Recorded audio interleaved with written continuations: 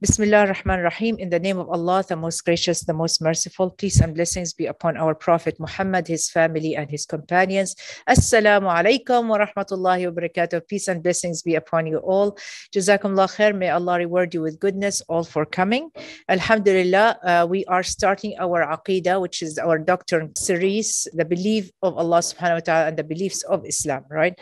And we talked last time about many things. And I started with Tawheed. Tawheed means the monotheism, means to believe in only one God and not to associate any gods with them. Just a recap of last time, we talked about the differences between what we called Rububiyyah and Uluhiyyah, the lordship and the worship, that Allah subhanahu wa ta'ala is the Lord of the whole universe. He's the one who created everything. And then we talked about the worship, that He is the only one worthy to be worshipped.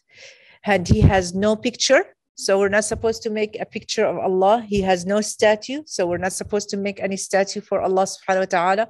Allah does not take a form of a human, does not take a physical form, right? And then we talked about that, okay, well, Allah subhanahu wa ta'ala, or Allah Almighty, has different names. Allah, because the Prophet, peace be upon him, he said that there is a 99 names for Allah. And if anyone mentioned these names, he will enter heaven, Jannah, right? But the Prophet, peace be upon him, did not say what are these names. He did not say, okay, the name of Allah is Al-Jamil. The name of Allah is Ar-Rahman, Ar-Rahim. He did not say what are these names specifically. There are different names that Allah has described himself. He said, when Allah subhanahu wa ta'ala in the Quran, He described Himself as Ar-Rahman, means the gracious. Ar-Rahim means the merciful. He described Himself as Al-Hakim, means the wise. He described Himself that He is Al-Alim, means the most knowledgeable. But we cannot come and make up names for Allah and say, oh, He's the cute, for example. We're not supposed to do that.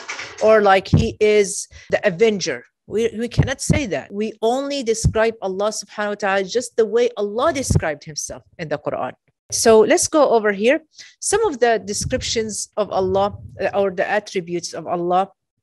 We talked about the difference between the name and the attribute. The name is the name itself. When Allah subhanahu wa ta'ala, His name is Al-Alim.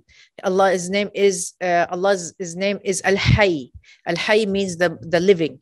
Allah subhanahu wa ta'ala, He is the Al-Hakim, means the wise, right? Allah subhanahu wa ta'ala, He says about His names as it is in the Quran. But sometimes Allah subhanahu wa ta'ala describes Himself in the form of an action, like in the verb. So for example, He says that Allah does not die. Now, Allah subhanahu wa ta'ala has nothing called that Allah dies. No, so it does not die. So here it's negate the attribute of Allah subhanahu wa ta'ala of dying, right?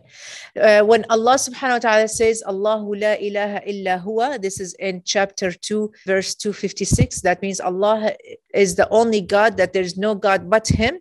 Illa huwa al-hayy al-qayyum, means that the sustainer, and al-hayy means the living.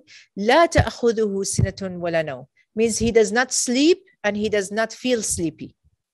So those are the attributes of Allah, that He does not sleep and He does not feel sleepy. So this is one of His attributes. It comes as an action. Allah subhanahu wa ta'ala does not like the aggressors, and Allah loves the believers.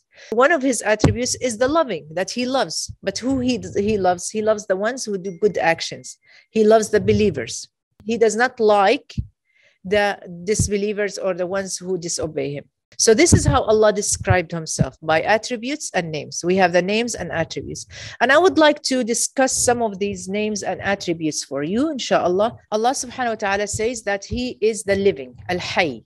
Now, this is one of the attributes that can also not only comes under the name of Al-Hayy, but also can come under different names. Like, for example, it says here, Allah says, وَتَوَكَّلْ عَلَى الْحَيِّ الَّذِي لَا يَمُوتُ. It says over here, وَتَوَكَّلْ عَلَى الْحَيِّ الَّذِي لَا يَمُوتُ, means, and rely upon the ever-living who does not die. So Al-Hayy is the ever-living. So here it comes as a name. But for example, I will give you another dua that the Prophet, peace be upon him, he says. So we can use this name as a dua, as a supplication. When we pray to Allah subhanahu wa ta'ala, we praise Him and we say, Anta al-Hayy, you are the living. Alladhi la yamut, who does not die. وَالْجِنُّ وَالْإِنسُ يَمُوتُونَ. However, the jinn, which is the demons, and the ins, the humans, die.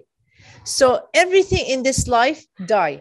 And remember, I said one time in the Quran, Allah says that everyone will taste death. Everyone, even the angel of death will taste death. But Allah subhanahu wa ta'ala does not taste death. Allah does not die. Unlike the Christians who say that their God dies. He died on the cross and he was resurrected in the third day. So that's different. Allah says that he does not die at all. Subhanallah. One of his attributes as well, the knowledge. Allah is knowledgeable. Now, can Allah exist in his physical form everywhere? Like Christians say that Allah is everywhere. Muslims say that Allah is everywhere, but not by physical form, by his knowledge. By his knowledge, not by physical form. So I'm going to give you an example. One of the scholars, he said that Allah knows where's the ant, a black ant that is standing on a black rock in a very dark night, in a very condensed forest. And he knows exactly what is this ant doing and how it is walking and how many steps is walking and how many cells has in its body. Subhanallah. So that's all by Allah's knowledge, not by his physical form. So we cannot say, oh, Allah is in the room over here with us. I can feel him. Like some people, they say that's the Holy Ghost, the Holy Spirit. No. Okay. Allah is everywhere by his knowledge. We can feel some good things happening, some spiritual, like while we're sitting over here, actually the angels are around us right now sitting with us, but we don't see them. The angels have their wings are rubbing with each other around us, because the Prophet, peace be upon him, he said, whenever there is a circle where people are mentioning Allah subhanahu wa ta'ala, the angels will come down and they give us that feeling of peace, that feeling of spirituality, not because Allah is over here physically with us or the Holy Ghost or whatever they call it, right? So Allah exists everywhere, but with his knowledge. And there is so many ayahs in here. It says in Surah Fatir, Inna Allaha alimu ghaybi samawati wal ard. Allah knows the unseen things of the samawat, means the skies and the heavens, and the earth. So there are so many things that we don't know about. The technology and the science still discovering it until now. But Allah knows it all because he's the one who created it. He knows everything because he created it. Now, if someone invented a car or invented a machine or something like that, he knows every single part of that machine, right? SubhanAllah. How about Allah? Allah subhanahu wa ta'ala. He is the all-knowing. He is the creator of all things. So he knows everything, right? And Allah subhanahu wa ta'ala, he says, فَإِنَّهُ يَعْلَمُ السِّرَّ وَأَخْفَى. Means even he knows our secrets inside our hearts. So anything we think, Allah knows that we think that. Unlike the deists, those that they came in the 40s in the Second World War, where they started thinking that, oh, Allah created the things and he just left it. He left it alone. So whatever you think, whatever you say, Allah does not know anything. At the end, Allah will if you were good, you will go to heaven. If you were bad, you will go to hellfire. This is what they think. And unfortunately, in this world over here, it's very secular. Here in the United States, many people think this way. Oh, Allah is good. I know that I'm going to go to heaven because I'm good. I'm good. Khalas. I don't need to pray. I don't need to worship Allah. Those are the deists. Those are the agnostics who don't believe. They believe in the existence of God, but they don't know which religion to follow. They call, I don't follow organized religion. That's what they say, subhanAllah. Allah is Al-Alim. He knows even our hearts. By knowing this and believing in this, you believe in Allah subhanahu wa ta'ala, that he is the all-knowing. He knows everything. And that also give us what? Give us the feeling of getting scared of Allah, being fearful of Allah. That if we have bad suspicions about somebody or something, or we are thinking about something bad, or we do something in private, wrongly, we know that someone is watching us. Allah is watching us. So we stop doing it. You understand? Because many people, they think, oh, well, no one is watching me, so I can do whatever I want. No one is watching me. I can steal. No one is watching me. I can kill someone and just bury him and no one would know. No one would notice. No one would know that I killed him. Astaghfirullah. Right? And that's why we have so much evil in the world, because they don't have that fear of Allah inside their heart. They transgress because they think that, oh, Allah is not watching, Allah is not gonna punish me for that, because He doesn't know. Astaghfirullah. When you have this feeling of Allah that is knowing everything, and you become shy from Allah and fearful of Allah, that will stop you of doing the haram things. One of the other things is al-irada, is the will. Allah subhanahu wa ta'ala have the will. Now I have will. I want to study and finish my PhD, for example. I have a will. I have something, a wish that I want to do. Right? My friend has a wish that she wants to go shopping and get a very good computer. Another person is having a wish or want to buy a car. SubhanAllah. However, the will of Allah subhanahu wa ta'ala is not like the human will. Allah subhanahu wa ta'ala, if He wills something, He does it right away. His will execute right away. SubhanAllah. And that's why Allah subhanahu wa ta'ala says, if He wants something, He will do it right away. Kun fayakun. He would say, be, and it is. And this is how He created the world. He created the sun, be, and it was sun. The light, it was like this. He created Adam. This is how He created. He created him from mud, from the soil, and then He breathed in him, and it was. Jesus the same way. Many Christians, they think that, okay, well, Jesus came from Allah's soul or from Allah's spirit. Allah's spirit is Holy Spirit, is the Holy Ghost, is Jibril alayhi, is Gabriel, is not Allah Himself. It's not like a person of Allah. It is not like the Christians believe, right? And I do a lot of comparison because I used to be Christian, became Muslim, and I have people here from a Christian background. So you understand what I'm saying, right? And so I have to do that because I have to show you the separate line here between what Muslims believe and what non-Muslims believe. And so Allah subhanahu wa ta'ala says that the example of Jesus is the same as the example of Adam. He created him and He said, be, and it was. So Allah subhanahu wa ta'ala put a new baby inside the womb of Mary, not because it came from a father and a mother. Just like Adam. Adam, he has no mother and he has no father. Be, and it was. The same thing with Jesus. He created him in the womb of Mary, peace be upon her, and it was just like this. Subhanallah, right? Irada means it is nafida. Nafida, whatever Allah subhanahu wa ta'ala wills something, it happens right away. And Allah subhanahu wa ta'ala says, innama amruhu, the matter of Allah, that if He wants something, He would say, kun fayakun, be, and it is. This is in Surah Yasin. Also in Surah Al-Ra'd, Allah subhanahu wa ta'ala says that if Allah wills something bad to someone, to some people, He will give it to them right away. He will punish them right away. Why Allah would something bad for some people? Because those people are bad, not because Allah is bad. Astaghfirullah. Okay, because many people, this is a misconception. They say, well, Allah in Islam is very punishable. He does a lot of harsh things. It's because the people actually don't follow. And Allah showed them the way. And He showed them also what are the consequences will be. Allah will not punish people without a warning. He will warn them first. A mother, when she wants to punish her girl or her boy, she will tell him, don't do that or I will punish you, or you will be grounded today.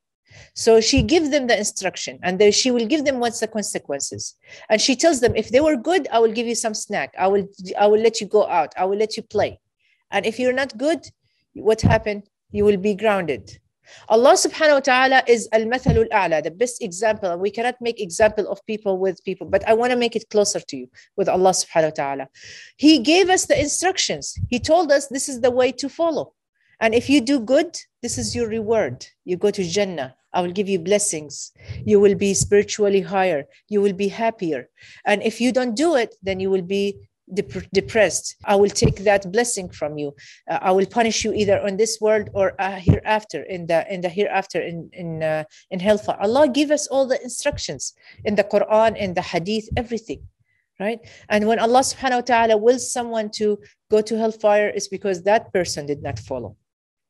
Allah subhanahu wa ta'ala says that He wants everyone as Dar as-Salam, to be in the house of peace, which is the Jannah.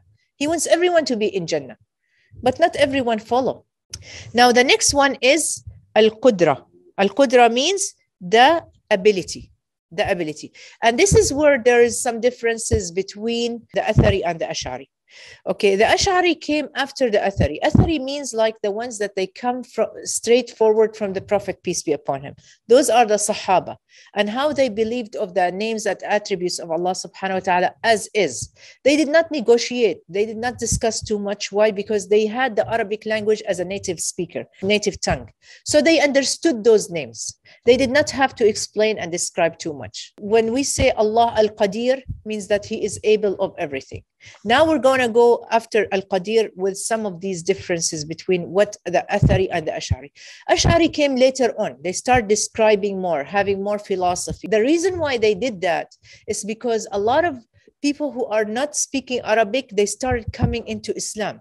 And they started what? They started taking their own language, their own what they believed of their old religion and from their own language into Islam, and they start describing Allah in a wrong way, in a different way than what is supposed to be like in the original, right? And so after that, they started, like the Ash'ari, they started to describe more about the names of Allah in a different way. However, the Ash'ari and the Athari, they are both the same thing, but they just categorize the names of Allah differently. Okay, and I'm going to explain a little bit more. Al-Qudra means the ability. Allah subhanahu wa ta'ala says, أعوذ بالله من الشيطان الرجيم إن الله على كل شيء قدير. Allah is able of everything. Some people would ask, well, if Allah is able of everything, can he create a rock that he cannot carry anymore, like more than his ability? Can Allah does that?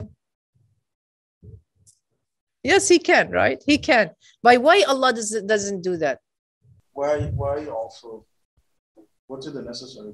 Exactly. What's the purpose of it? Allah will not do something that is purposeless. Allah can do anything. Allah can come in a form of a human if he wants to. Because, that's what the Christians would say, well, cannot Allah do anything? Well, Allah can also come in a human just like the same Jesus. Do you mind, sisters online, if I go a little bit back into my presentation about Islam? Because we have sisters here that they're new Muslims, and we have a non-Muslim, inshallah. If you don't mind, inshallah. And we can continue this next Sunday, inshallah.